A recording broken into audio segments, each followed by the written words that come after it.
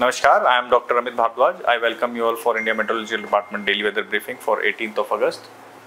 Now in this you can see that the past 24-hour rainfall observed. So very heavy rainfall has been observed over Bihar and Andaman Islands, and over Bihar you can see that these are the stations where the very heavy rainfall amount has been observed, and in centimeter you can see that when West Champaran region 15 centimeter, Bhojpur 14, Nalanda 13, and West Champaran, another station, received 12 centimeter amount of rainfall. And you can see that in yellow color we have shown here the Met subdivision where the isolated heavy rainfall has been occurred. So this is past 24-hour observed. Now if we talk about the current location of the monsoon trough, you can see that the monsoon trough is passing from Bikaner, Sikar, Orai, Siddhi, Ranchi, and to the center of the low pressure area, which is over South Bangladesh and adjoining areas. So this is the current location, and from past week you can see that this monsoon trough line was near normal, and it is oscillating near normal to the monsoon trough. Now if we talk about the current system, as you can see that there are these the low pressure area over South Bangladesh and adjoining areas. It persisted from yesterday, and today these low pressure areas extend up to 5.8 km above mean sea level, which is tilting southward with height.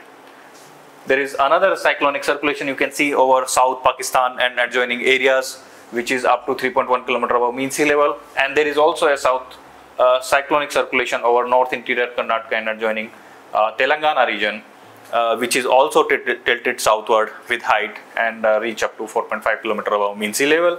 And you can see that there is a monsoon trough line which is passing from the center of the cyclonic circulation from North Interior Karnataka to South East Arabian Sea across South Interior Karnataka and Kerala region. So these are the monsoon systems. Now if we talk about today's highlight, you can see here the low pressure area is over South Bangladesh and neighborhood, is likely to cause heavy to very heavy rainfall over East India during next 3 days.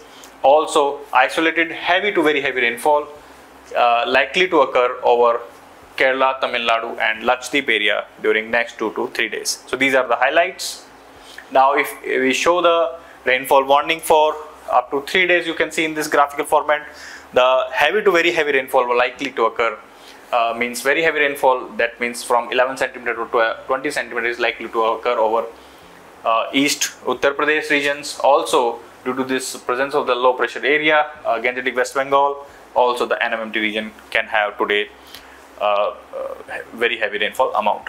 The other portion and other Met subdivision isolated heavy rainfall can occur, which is shown here in yellow color for the day 1. Now if you talk about the day 2, you can see that very heavy rainfall warning has been issued for East UP and also Gangetic West Bengal and Jharkhand region, and this NMMT region is also been covered, since the low pressure system is likely to move slowly after becoming a well marked low pressure area tomorrow, and then it is likely to move slowly from passing from Gangetic West Bengal, Bihar, and then moving to the northwest direction.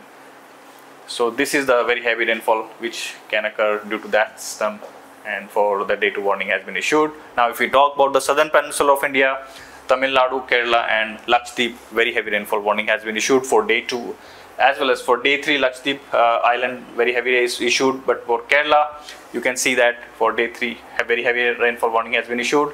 Now for day 4 you can see day 3 you can see that these regions are being covered for very heavy rainfall, including Gangetic West Bengal, Jharkhand, East Uttar Pradesh as well as Uttarakhand regions, where the day 3 warning has been upgraded to very heavy rainfall. And the other portion you can see in yellow mark where the isolated heavy rainfall can occur over most part of the central regions, also the west coast of India including Konkan and Goa and coastal Karnataka, South Interior Karnataka and Tamil Nadu regions. Now if we talk about the very heavy rainfall for day 4, you can see day 4 and day 5.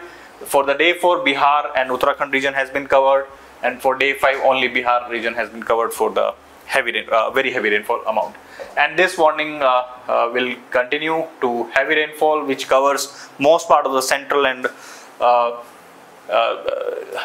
Indo-Gangetic Plain, including UP, East UP, Bihar, Uttarakhand, northeast of India, and central part MP, East Rajasthan, Chhattisgarh, and Odisha region for day 6 and day 7. So these are the warning shown here for the 7 days. Now, if we talk about the fisherman warning graphics, as you can see that there is a low pressure over the South Bay of Bengal, and due to that, squally region warning, squally weather warning has been issued for North Bay and adjoining and along and off North Odisha and Gangetic West Bengal for up to day 3, day 1, day 2, and day 3. And you can see the other marked polygon, which is covering most part of in day 1 Karnataka to Kerala, Comorin area, Lakshadweep, and adjoining areas in these polygons. This warning will further increase from day 3 onwards, including South Konkan region to Karnataka and Kerala and Comorin region and Gulf of Mannar. So fishermen are advised not to venture in these regions as been marked in this figure.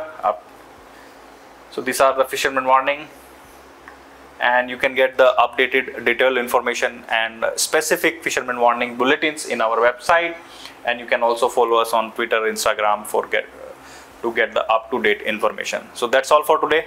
Namaskar, dhanyawad.